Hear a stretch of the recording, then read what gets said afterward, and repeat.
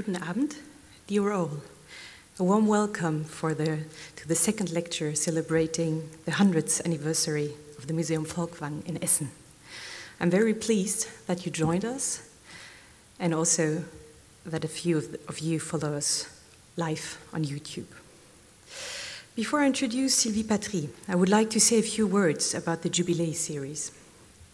Everything turns around the year 1922. 1922 wasn't only the year that the Volkwang collection came to Essen, it was also a year of change in the visual arts. The first lecture of the series last month about the Parisian gallerist Paul Durand-Ruel, who died in 1922, showed us his crucial importance for the Impressionist painters. Today's lectures will be about Lise Tréhot, muse and partner of Auguste Renoir, of whom maybe one of the most famous portraits hangs in our collection. The next lecture, in April, will be about the Japanese poet, doctor, and art critic Mori Ogai and his reception of European modernism and especially of Auguste Rodin in Japan. Later this year, you will be able to follow lectures on Marcel Proust and Jacques Kerouac's drawings. The first one died in 1922, while the second was born in 1922. Marcel Proust's work had a great influence on literature and art. Jacques Kerouac, who influenced an entire post-war generation with On the Road, can be seen as an antagonist of Marcel Proust. Another lecture will show us the work of the American artist Grace Hartigan, companion of Helen Frankenthaler, and one of the very few women in the group of abstract expressionists around Jackson Pollock. There will be also a reading of works of lyrical expressionism from the 1920s. All those that I have cited shaped in a way or another the emergence of the Museum Volkwang. And that is how I move on to today's lecture.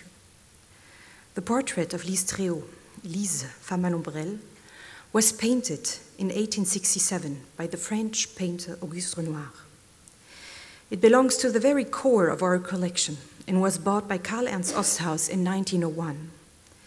In May 1901, Karl Ernst writes to his wife Gertrude, "Today with Van der Velde in the Secession, a Renoir, fabulous, 1800 marks, lady with parasol in the forest, museum piece, worth 3 times as much." And the next day, "But now I'm 80,000 marks lighter. What do you say to that? The Renoir is so incredibly beautiful that I couldn't resist." The painting costed Osthaus a lot, more than he usually paid for works of art. But he knew that by buying this portrait, he would draw all the attention on the collection and the museum he was building up. And it worked. Art critics noticed it and even wondered how such a beautiful painting could have been acquired by a collector living far west, far away from any German cultural metropole like Berlin, Munich, or Hamburg, in the middle of a coal and mining region. Sylvie Patry, our speaker for tonight, is general curator. She is director of conservation and collection at the Musée d'Orsay since July 2017. Previously, she was deputy director and chief curator of collections, exhibitions, publication, and archives at the Barnes Foundation in Philadelphia. This international experience followed 10 years at the Musée d'Orsay as curator, then chief curator. Before that, she worked for curatorial missions at the Institut National d'Histoire de l'Art in Paris, the Musée Gustave Moreau, also in Paris, and the Palais des Beaux-Arts in Lille. Sylvie Patry is a specialist in the painting of the second half of the 19th century, and more particularly in Impressionism and Post-Impressionism. I won't list you all of her impressive exhibitions. I will just tell you that she curated and co-curated the Berthe Morisot retrospective in 2018 at the Musée d'Orsay, as well as the exhibition about Renoir, father and son. In 2014, the exhibition about Paul Durand-Ruel at the Musée du Luxembourg. In 2010, the fabulous exhibition about Claude Monet at the Galerie Nationale du Grand Palais in Paris. In 2007, the first exhibition in France dedicated to Ferdinand Hodler. Dear Sylvie, Thank you for being here, and we're very eager to hear your lecture.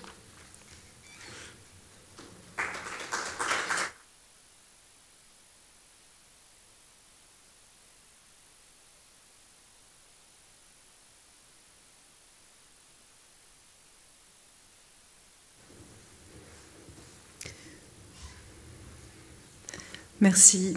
Merci beaucoup. Thank you very much. I apologize for not being able to deliver this lecture in German. I mean, I studied German for 4 years, but I'm not able to speak it. So I will try to speak in English. And I would like to begin by thanking the museum, his director, the team, and especially Mathilde for her assistance. It's a great honor and a great pleasure for me to be taking part in this centenary. As you know, the Essen Museum is a kind of myth among experts on 19th and early 20th century, so I'm very pleased to be here. To celebrate this anniversary, we have decided with Mathilde to focus, to devote this lecture to one of the masterpieces of your collection, Lise, and one of my favorite paintings by Renoir. So what I would like to do tonight is to provide a kind of anatomy of the painting, which is at the same time clear yet mysterious, simple yet complex. And I would like to embark you on a search for its heroine, its model. So just to start, in 1868, Pierre-Auguste Renoir exhibited a large format painting which is simply entitled Lise.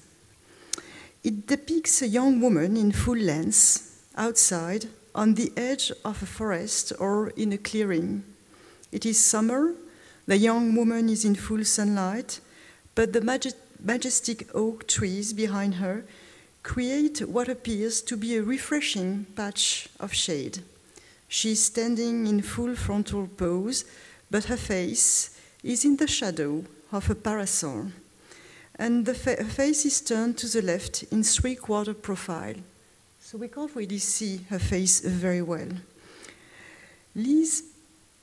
Pierre-Auguste Renoir was 26 years old when he painted this work. He was born in 1841 in Limoges, which is a city in the center of France, but his family settled in Paris around 1845. So basically, he grew up in Paris. Renoir's origins were very humble. His father was a tailor, and his mother was a seamstress. At the age of 13, he began to earn a living as a porcelain painter. Throughout the 1850s, he decorated plates, vases, fans, and blinds. Few traces remain of them, but they had a lasting impact on his art. And this is what we are trying to show at the Orangerie currently in an exhibition entitled The Impressionist Decor, which I co-curated and I'm delighted to advertise here. So to go back to Lise, in 1862, at the age of 21, Renoir was admitted to the École des Beaux-Arts in Paris. In the early 1860s, he was also attending the private studio of the painter Charles Leclerc, and in this studio we met Sisley, Pissarro. He also made in these years the acquaintance of Monet, Cézanne, and Frédéric Bazille. So these early 60s were really decisive years for many reasons. Renoir revised his aspirations, and he began to move in new circles. First, he made the transition from the world of workers and artisans to an artisan activity to the world of artists and fine arts. Second, probably a year later, in 1863, but certainly in 1864, Renoir publicly declared his ambitions as a painter with a work which he subsequently destroyed.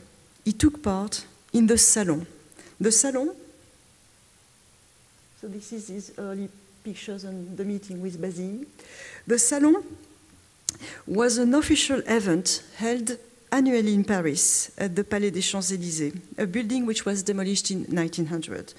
and it's replaced now, for those who know Paris well, by the Petit Palais.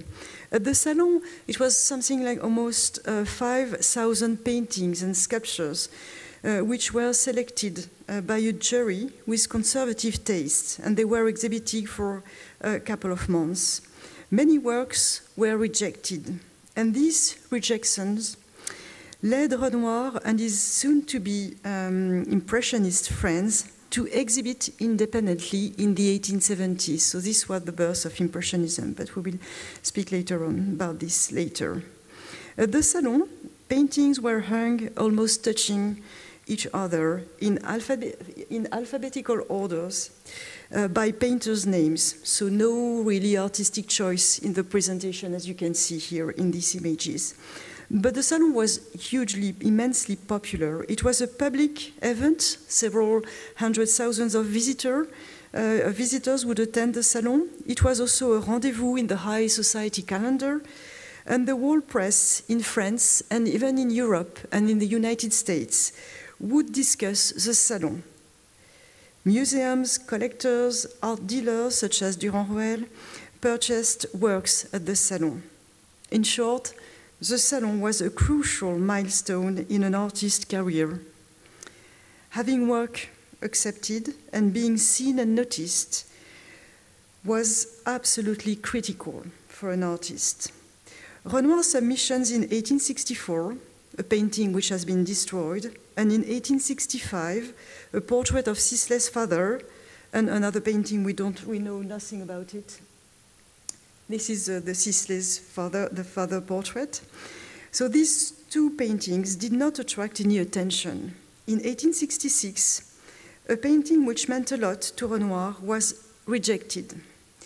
It may be this painting, this one, alors pardon, the one you see in this atelier scene by his good friend at the time, Frédéric Bazille.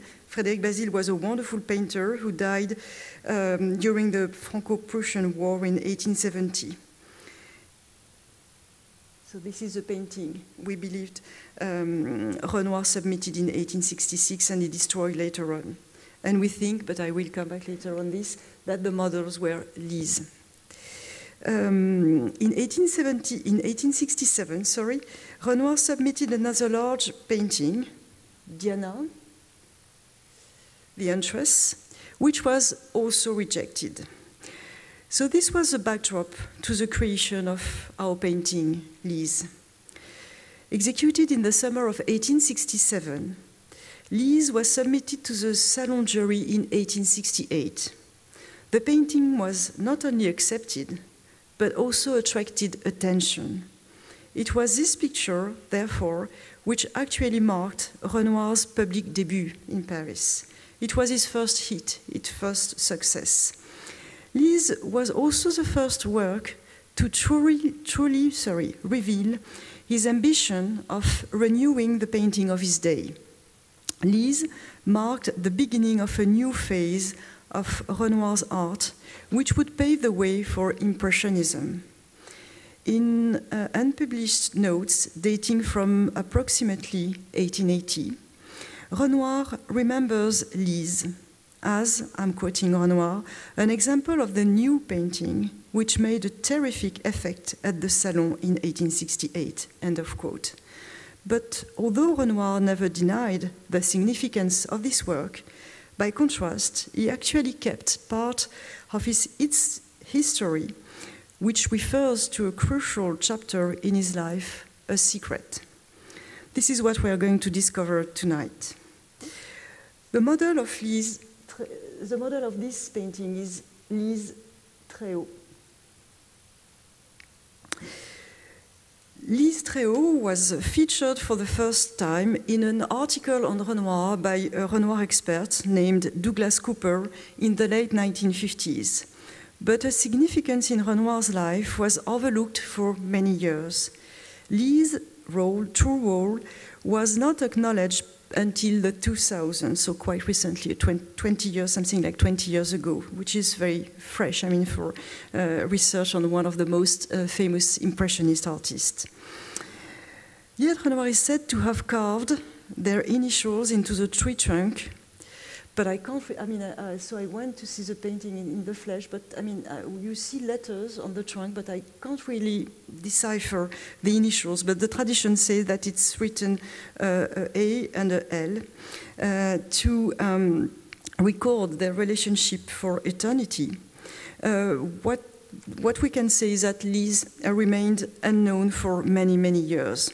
She was born in 1848 in Équevilly, Normandy, but her family moved to Paris in the mid-1850s, where her father was a café owner in Paris. Lise had a sister, Clémence, who was 5 years older, and Renoir painted her portrait in 1860. Oh, sorry, this is not the right image I wanted. Bon, pardon. And Renoir painted a portrait of Clémence. We will see it later on. Clémence was the mistress of Renoir's friend, the painter and former architect Jules Lecoeur. Lise and Renoir probably met through Lecoeur and Clémence, possibly in Marlotte in the Fontainebleau forest, where Jules Lecoeur rented a house in the summer of 1865.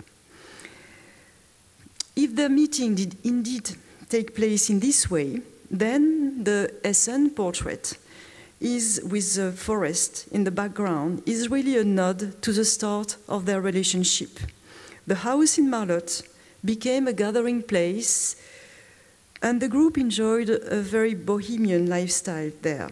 In 1868, the very year in which Renoir exhibited Lise at the Salon, the two Tréhot sisters fell pregnant. Neither was married, and so to hide their condition, they had to move to Ville d'Avray, a city which in the Paris region, which is better known for having been elected by Corot as his living place. On the same day and in the same place, Clémence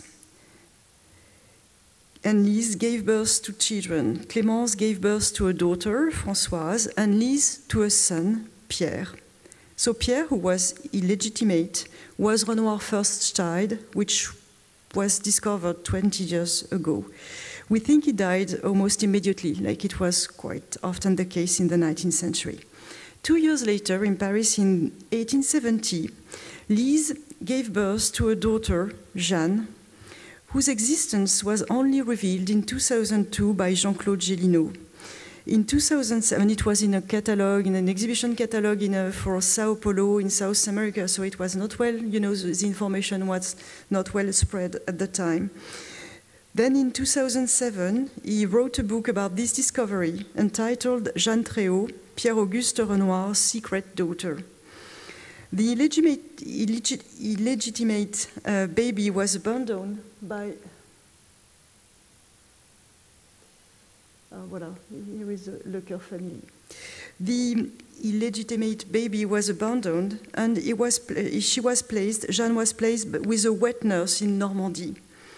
And the way Jean-Claude Gélineau made his discovery, because he found, by chance, unpublished letters exchanged by Renoir and his secret daughter in the possession of descendants of the wet nurse. So really, something that you never usually discover. Lise and Pierre-Auguste probably ended their relationship in 1872. This following year, Lise met the architect Georges Brière de Lille, and she married him 10 years later. We don't really know how she lived. We just know that she had this kind of middle-class life in Paris or in France. However, and on the contrary to Lise, Renoir stayed in touch with his daughter, with Jeanne, and he helped her, even though he never mentioned her, except to a very, very small number of close friends and relatives. His wife, for instance, Aline, he married in 1890 with Aline. His wife, Aline, remained unaware of the existence of this secret daughter to whom he made regular payments. Jeanne lived simply in Normandy and never traded on her origins. I mean, she never claimed to be Renoir's daughter. She knew it, but she never claimed it. Even when her father became one of the France's most famous and expensive painters. And even when her two half-brothers, Pierre Renoir and Jean Renoir, the film director, made names for themselves on the French stage and in the film industry. Jeanne died in 1934. We know very little today about the relationship between Renoir and Lise.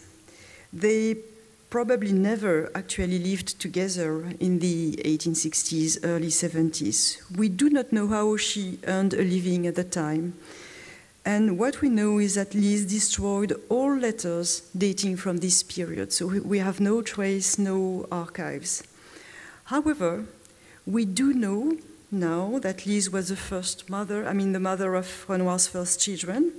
And given the importance of children in Renoir's life and in Renoir's oeuvre, this is quite important. And what we do know is that Lise was very much part of Renoir's paintings from the mid-1860s until 1872. We can recognize her in more than 20 paintings by Renoir, sometimes 23 or 27, it all depends. So this is the image I wanted to show you at this time here. So you have an example of, the many, many paintings where you can recognize Lise. This situation was by no means unique. At this time, Camille Doncieux, for instance, was Monet's partner, and later she became his first wife, but she was also the artist's favorite model. You can see her, for instance, 3 times on this picture, which was painting almost at the same time than Lise in 1866. The fact that the mistress and the companion of the painters were models can be explained in financial terms, because professional models were quite expensive. It also reflects this young painter's desire to move away from stereotypes and to renew the canons of female beauty. Their aim was to paint real, living young women of their time, not professional models striking conventional poses. They contrasted the ideal of beauty derived from antiquity with the woman of their day. And this was acknowledged by the writer Émile Zola, who was familiar with Monet, Renoir artistic circles through his friendship with Cézanne. And when he wrote an article about the Salon, the 1868 Salon, he mentioned Lise. And he said that it's very intriguing when you know the situation, that the Renoir's family situation, private life was not public at the time. So what he wrote is really shows that he knew about the situation. Zola said, Lise looks like the sister of Claude Monet's Camille.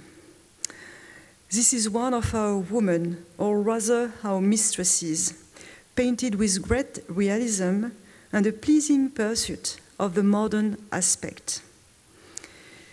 So Lise was featured in all the paintings shown at the Salon by Renoir in the late 1860s, which is really important, as you have understood that the Salon was really key to an artistic career. This reveals also the significant place she occupied in his work. Models played a key role in Renoir's creative process. Without a model, there is no painting, was Renoir used to say. He liked to familiarize himself with his model, and I'm quoting Ambroise Vollard, his friend and dealers, when his brush was fully accustomed to a model, it was a nuisance, it was a difficulty for him to change her. Lise played, end of quote, Lise played a variety of roles in his work. It is striking to see how she fostered the experiments during this period, which led Renoir in very different directions. She was painted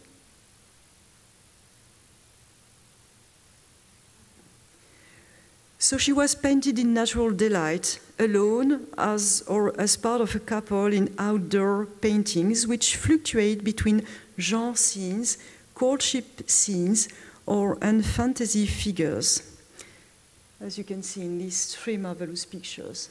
And also here, one of the masterpieces of the Berlin collection. This is the engaged couple. She's posing with Alfred Sisley, the soon-to-be Impressionist painter and Renoir's friend at the time.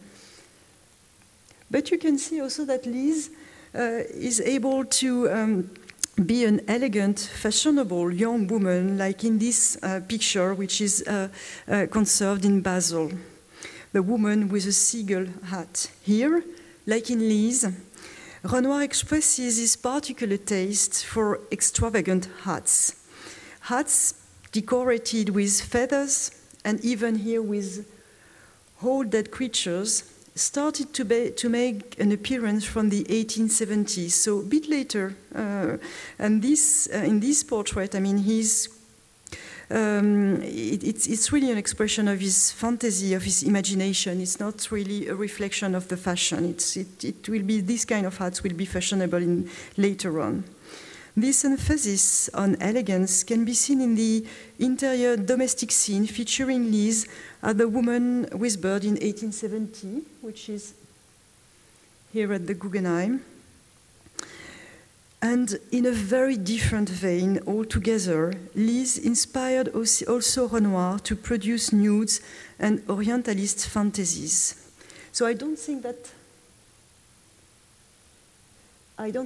Lise posed for this entrance, but she's really, she's clearly the model of the realistic nymph in the painting of the National Gallery in London, kind of companion piece to the sensual and extraordinary odalisque from the National Gallery in of Art in Washington that you can see below and here on a larger scale.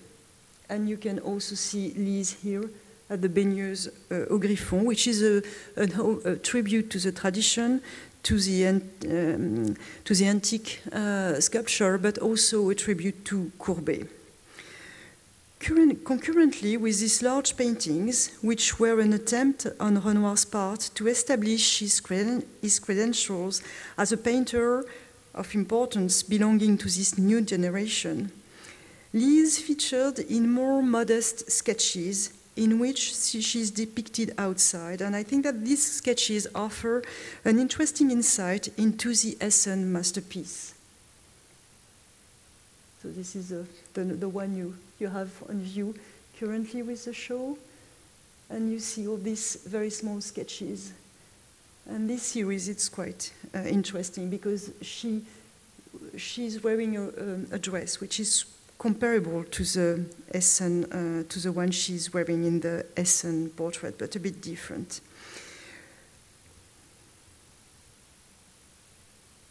Oops, sorry. Lise reveals to great effect one of the key ambitions of this new generation of painters born in the 1840s, who became known later on as the Impressionists. This ambition is, and I'm quoting Berthe Morisot, who was very much part of this group, placing a figure in the open air outside. It's something she wrote in 1869. Outdoor painting was a normal practice for artists, especially from the late 18th century. Textbooks suggested painters should work outside on outdoor subjects. However, this practice was viewed as an exercise, as a form of training. In this context, artists mainly painted landscapes on small supports, which were very easy to transport. And often, if you look at these kind of sketches made in open air, it's often on cardboard because it's much easier to bring with you than canvas. And these kind of sketches would never leave the studio. It was for the painter's sake and for the painter's interest. Lise offers a degree of continuity with this practice, yet also the painting breaks with this tradition. Continuity on the one hand, as this painting was produced in a studio in Paris. The little studies which I've shown you were sort of dry runs, and the large painting at Essen was inspired by a smaller study painted in the summer of 1867, so in Chantilly or in Fontainebleau, two forests close to Paris. We don't really know where. So I'm sorry because it's not the... Voilà. So this is Berthe Morisot about placing a figure in the outdoor. Fontainebleau had been frequented by painters and photographers since the early 19th century. The forest became a true artistic laboratory and a kind of open-air studio. From the 1830s, this interest gained ground to such an extent that artists such as Théodore Rousseau, Constant Troyon, or Diaz de la Pena, of whom Renoir was a keen admirer, and he knew that Diaz de la Pena, were referred to as the Barbizon school. Barbizon was a nearby village where the painter took lodgings. So the Barbizon school was characterized by landscapes which aspired to realism, but they also represented nature and the forest of Fontainebleau as timeless and unspoiled by modernity and industry. Renoir, when he was young, began working in Fontainebleau in the early 1860s. He went there with painters such as Sisley and also Monet. So the depiction of a forest in the background of Lise refers to this tradition of the Fontainebleau and the Barbizon school. So I mentioned continuity, and it's also continuity because it was painted done in the studio, not on the spot. I mentioned continuity, but also this is a break with convention, as Renoir innovated in at least two ways with Lise. First, he used a large format for this portrait, a strategy he adopted very early in his career and which artists have been using for a long time. The size of a work can help to attract attention. You see now the salon walls were packed with pictures, so the larger the work is, the most attention you may gain from the public and from the critique. Renoir was pursuing the ambition of a new generation of artists, and I'm quoting Renoir. The dream that all painters have is placing a life-size figure in nature. Lise was also contemporaneous with Monet's Déjeuner sur l'herbe. You can see here. So it was started by Monet in 1865, and it was then eventually abandoned by Monet. Monet wanted to present friends meeting in the open air in Fontainebleau. On the scale of a history painting, the initial painting measured almost 6 meters large. But Monet never finished it. What you see is 2 fragments that Monet saved in the 1880s. In 1868, another painter had the same ambition. The very year of Lise's success, Frédéric Bazille exhibited a family portrait at the Salon, and it was reflecting a similar ambition. So the question of the format is really important when you look at Lise. Renoir used standard off-the-shelf canvases for the large formats to which he had already become accustomed, the largest being 195 centimeters by 130 centimeters. However, here with Lise, with 184 centimeters by 114 centimeters, this is no longer the case. This is a bespoke canvas. It was really made, tailored for Renoir. It's not a standard canvas. And this type of format represented a real investment and a financial risk for an impoverished artist like Renoir at the time.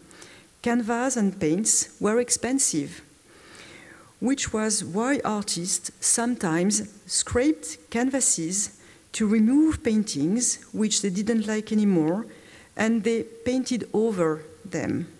This also explains why they left works with color merchants in lieu of payment.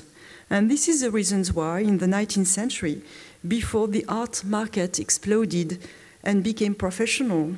Sellers of art supplies were also picture dealers because they had pictures given by the artist in lieu of payment for paintings and canvases.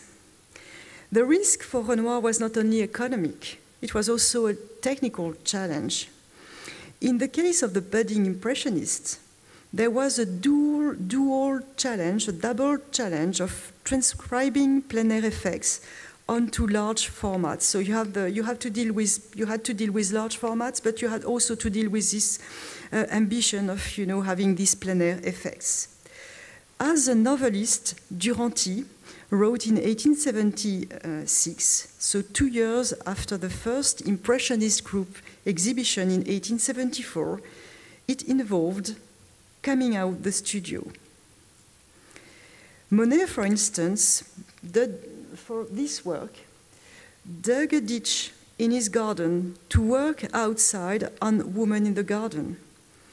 But we know that he started in plein air, but like Renoir with Lise, he mostly painted in the studio. What mattered for the artists of this generation was to create the impression of the outdoors and of sunshine with its effects of flickering light and shade.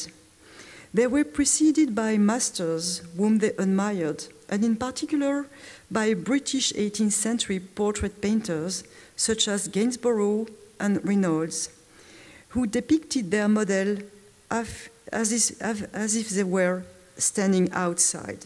But as you can see here, and it's not only because my images are not of very good quality, Reynolds' figure, and this is not a criticism to the painting, looks as if it is posed in front of a landscape. The figure is not integrated in the landscape. It's just the landscape seems to be a kind of,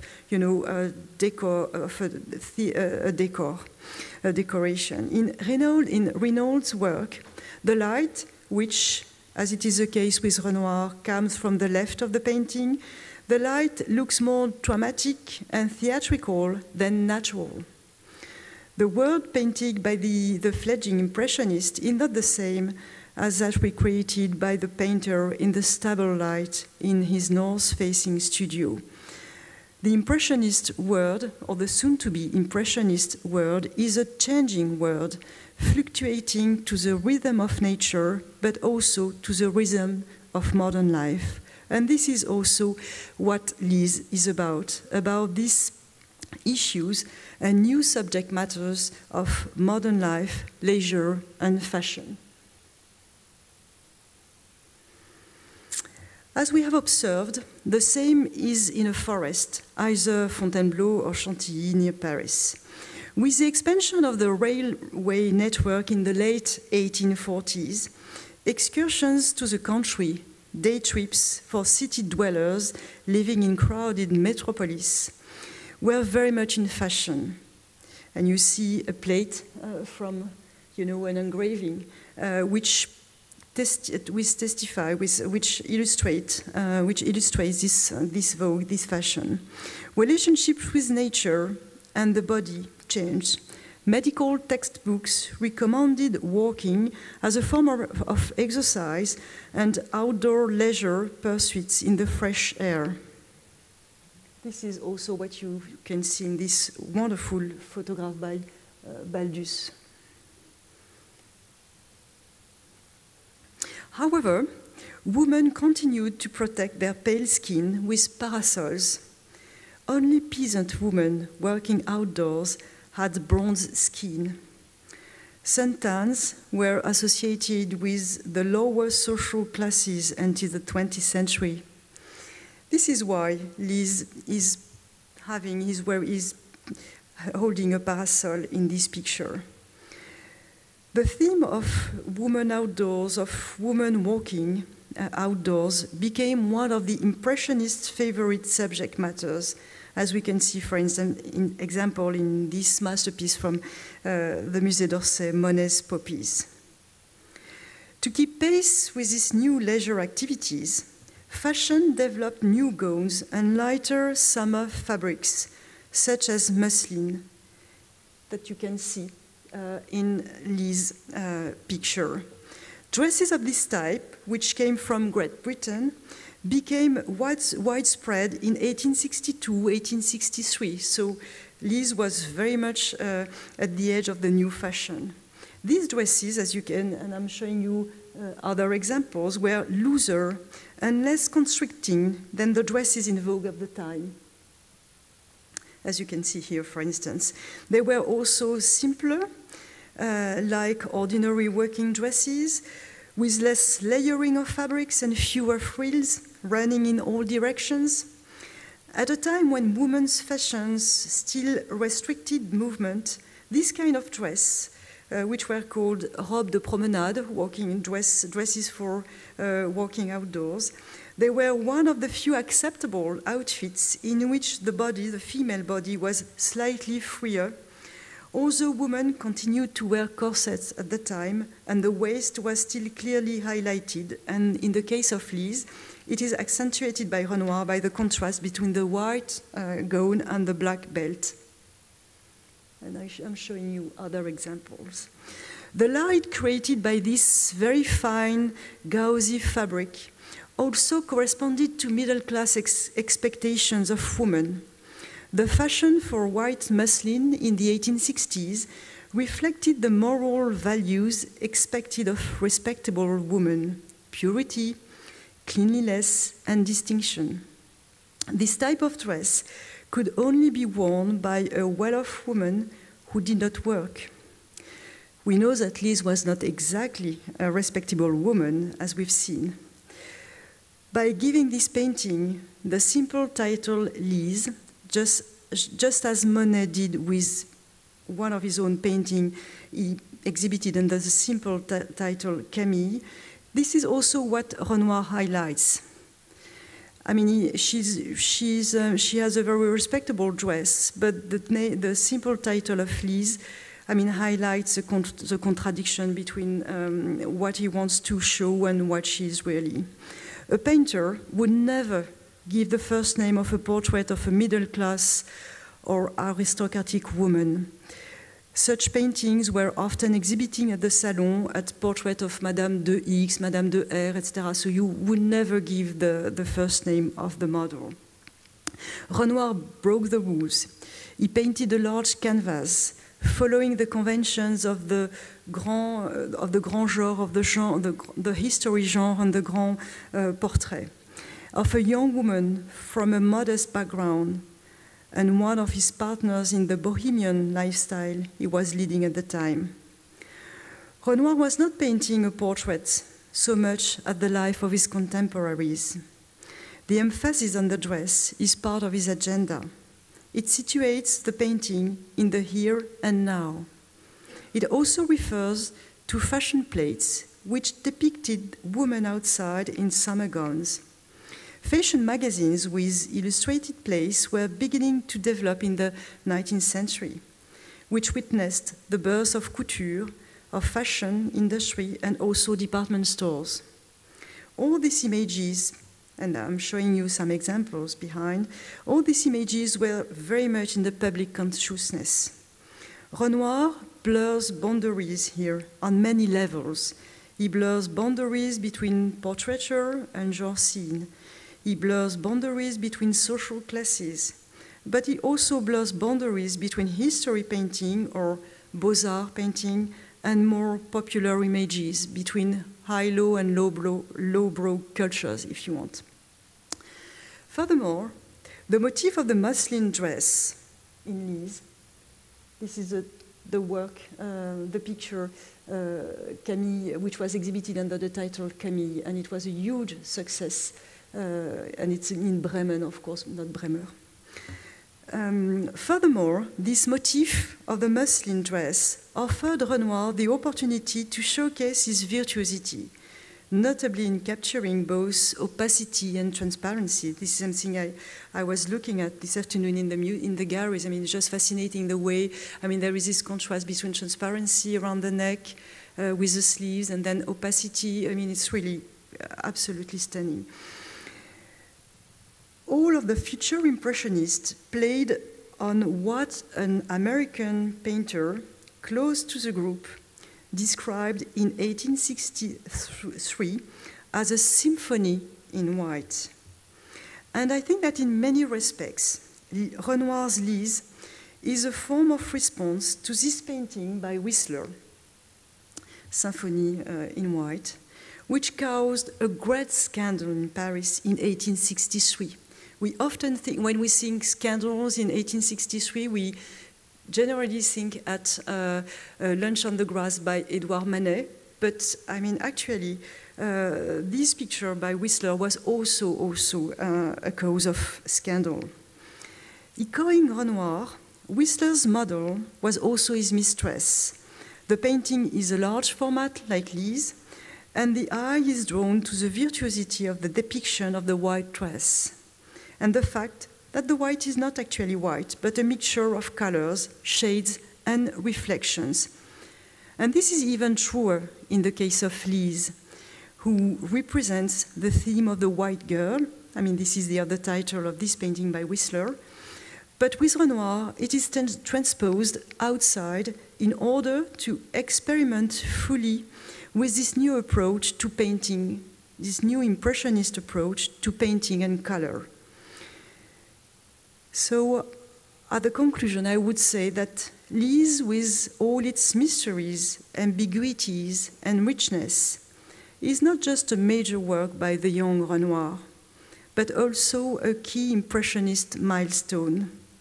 Almost 10 years later, and then again 20 years old, Monet appeared to pay a kind of tribute to Renoir with his young woman with parasols, still in white, but delicate and even more fragmented in the brush strokes and vibrant brush work. So Lise entered the history of Impressionism through, I mean, by its quality, of course, but also through its first owner in 1873, Théodore Duret, whom you can see here on this image. Théodore Duret was also the first historian of Impressionism. He wrote a book in 1878, so barely 4 years after the first Impressionist exhibition in Paris in 1874. So the history was just beginning, and the painters were really in the midst of their career. But nevertheless, he wrote a book named The Impressionist Painters. And Lise by Renoir was the only illustration of the book. Sorry for the quality, but it's from the Bibliothèque Nationale. So this is the only painting which illustrated this very, very important pioneer book on Impressionism. And thus, it secures its pride of place in the history of French painting and French Impressionism. Then the painting passed into the hands of the major Impressionist, Paul Durand-Ruel, who sold it to another major dealer, Cassirer, and as it was said before, in 1901 it was exhibited at the Berlin Secession. Lise, at that time, became Woman with a Parasol, which effaced the model's identity. But I think it's more important to underline that it's purchased in 1901 by Karl Ernst Osthaus at the exhibition marked its entry into not only the history of Impressionism, but the history of modern art. Thank you very much.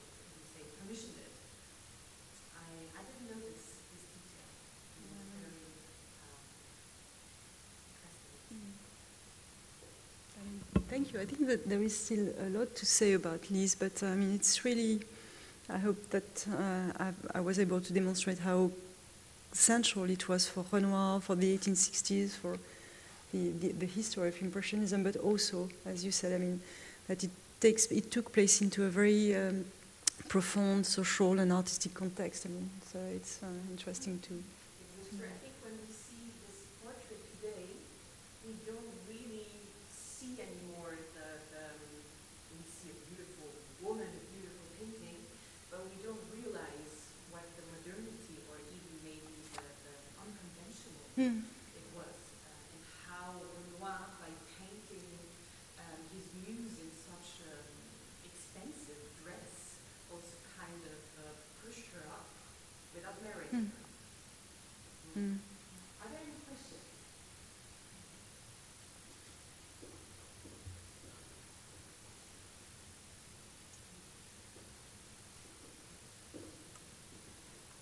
I would like to know, do you think this dress was owned by Lise, or do painters, they just borrowed these pieces and to paint these their models in these looks, or could she afford such a dress? Yes, this is a very good question. We don't really know. What we know is that, for instance, that this dress was rented by Monet.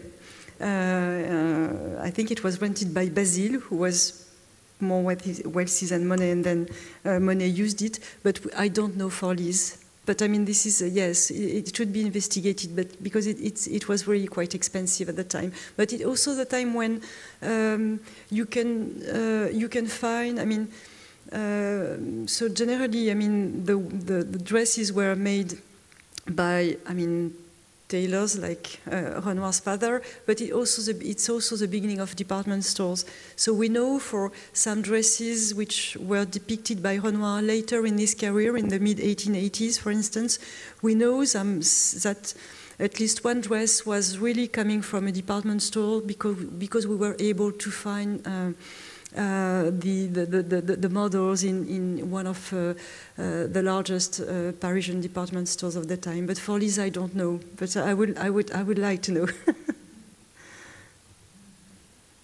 Yeah, thank you very much for this very nice talk. I have this question because I was like trying to imagine how a situation of modeling and painting took place. Is there some kind of information left on the, let's say, the social interaction between the model and the painter? So was there a kind of a degree of decision-making that was maybe like bound together, or was it like very hierarchical situation? I mean, this is hard to tell. I mean, in this case, I think that there is really a complicity between Renoir and Lise, and I mean, it was very much part of her life to model for her lover, and I don't think that there is, something, a kind of hierarchy, and that it was imposed on her. And I mean, especially because, as I mentioned, I mean, it was the same for Camille Doncieux, who was modeling for Monet. It was also the same with Sisley. I mean, he was not married yet. It was the same for Cézanne. So she was not completely isolated in this situation. I mean, with Renoir, they were from the same social background. What became a bit more complex, especially for us today, is, for instance, with Camille Doncieux, because she was from a humble background, but Monet was from a much more bourgeois background, and he was not only hiding her from her family, from his family, but he was also at some time he was also hiding their child. Then they married, and then he publicly acknowledged the fact that he had 2 children. So I think that it was, I mean, they were both, I mean, the couple was, on the same page, and that Lise and Renoir were in agreement. But otherwise, I mean, it was really, I mean, it was a job. I mean, and you know that there was a market for models in Paris. It was in the Pigalle, and every morning, models, female or male, would stay. There is still a fontaine. I don't know if you know this place in Paris. And they would stay, and painters, because this was the neighborhood in Paris where many painters or sculptors were living at the time, at the end of the 19th century, and they would come and they would pick a model. So, and there is really, it's really a financial trade. And we know that many models in Paris at the time were from Italy, were immigrants from Italy. So there is really a social, very strong social relationships. But I don't think in this case with Renoir, I don't think so. Thank you very much. You were, I think, hinting on that Lise was a working girl herself. Do you know anything about her profession? I read various things. Do you know details? No, I mean not as far as I know. I mean we know. I mean that she was from a quite modest background, but we don't know how she was, earning her life when she was posing for Renoir. Then, when she got married with this architect, I think that she never had to work. I mean, she was a kind of middle-class woman. But in the 1860s, I don't know. I don't know if Renoir was making enough money just to live with her, even if we don't think that they really actually lived together, because at the time we know that Renoir was living by Basile, and then he was living by friends because he had no money to rent an apartment or a studio.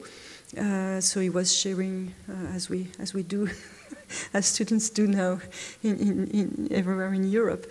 But regarding Lise, I don't know. I don't know. Maybe we will make some discoveries, but I don't know.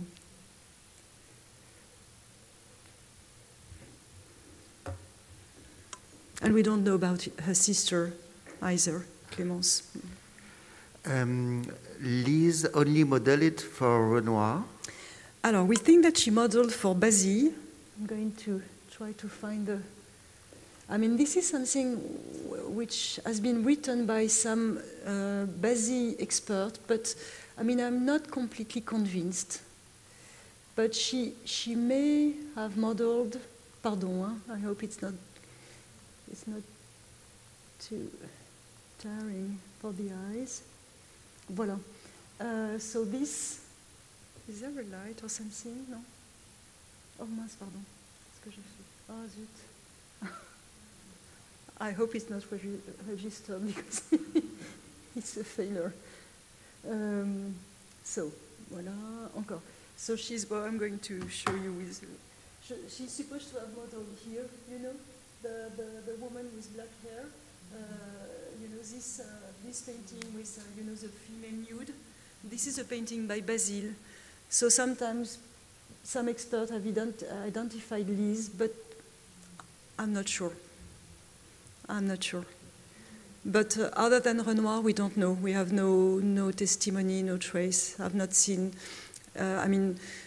it's sure that she has not modeled for Monet. This is sure, not for Manet. And Sisley was doing basically at the time only landscapes. So I would say for Renoir and maybe for Basile. It may be a question of reputation. And as we said before, I mean, she was not a professional model. I mean, she was modeling because Renoir was her lover, and maybe she was quite proud to have such, a role in his work. Because, as I mentioned, I mean, she modeled for very, very important works. I mean, it's not like if she were modeling for, small sketches that stayed in the studio. It was, I mean, she was really on public view from the mid-1860s up to the early 1870s. I mean, she was really, exhibited in a way, I mean, showed in the Paris Salon, so she may have been quite proud, even if models, they didn't have a very respectable reputation, but in the artistic milieu, it was a bit different. I mean, maybe she enjoyed being, like Camille Doncieux, having this central role in the art of her lover, so this is my interpretation. But she was not a professional model, so that's why maybe she was really doing this only for Renoir. Do we know if the two sons of Renoir knew about Jeanne? Alors, we know we think they knew. We know they knew, even if they never mentioned Jeanne. because Jeanne was on Renoir's testimony. He gave her some money, and it was written on the testimony, and so the sons must have seen, obviously, the testimony. What we know, I don't remember the figures, the numbers, but what we do know is that Jean Renoir, Pierre Renoir, and Claude Renoir, the three sons who later became quite famous, they received a huge amount of money. They received hundreds of paintings by their fathers so that they were able to live without working, basically. So they used the money and the paintings. They sold their collection very quickly, and they used it for Jean Renoir made his first films thanks to this money. We know that Pierre Renoir, who was a great theater actor, he was able to support theaters he liked in Paris. But we do know that Jeanne received a very small and modest amount of money, and she had a very, very modest life in Normandy. I mean, she was really the provincial half-sister, and she never attended any vernissage, any opening, any exhibitions. I mean, she was really hidden. So we know that the sons were aware of her, but we have no trace of relationships between her. I mean, Renoir was in touch with her curiously through one of his dealers, Ambroise Vollard, and through two housekeepers, Gabrielle, who was one also of his favorite models in the beginning of the 20th century, and another models and housekeeper. I mean, in Renoir's life, it was very much linked, La Boulangère. So these were the three people who were taking care of Jeanne and who knew how to reach her, etc. But the sons, I mean, they knew about the fact that they had a sister, but we have no trace. And what is interesting is that Jean Renoir, the film director, wrote a wonderful book on his father in 1862, and he he never mentioned Jeanne, and he never mentioned Lise. I mean, there is a kind of silence over this period. This is why she has been so overlooked. I mean, we have to wait the 1950s and then more recently, recent scholarship. Otherwise, I mean, she was not very well known. I mean, we knew that she was Lise, that she was Renoir's mistress, but we didn't know really who she was. This is such an intriguing story. Thank you very much. Merci beaucoup. Danke schön, danke sehr, merci.